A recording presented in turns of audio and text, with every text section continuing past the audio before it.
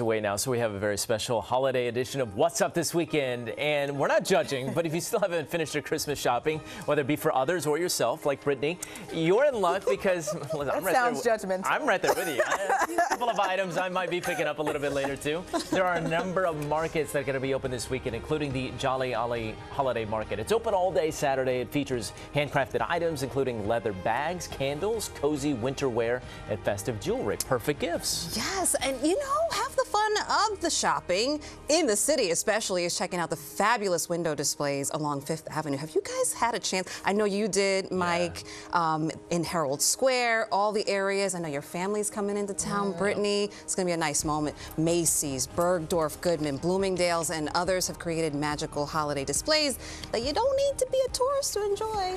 And if you're looking for something a bit more over the top, head out to Dyker Heights in Brooklyn for tens of thousands of lights, life-size reindeer, snowmen, and a huge inflatable Santa.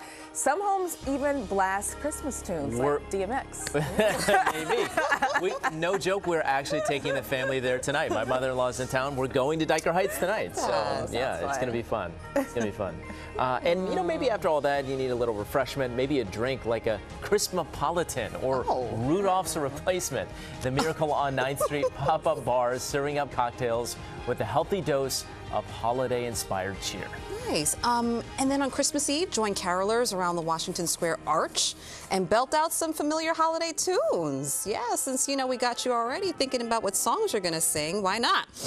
This has been a tradition for 99 years, sponsored by the Washington Square Association. This one starts at 5 p.m. And you can find links to all of these events and more on abc7ny.com. Just head to our website to check them out.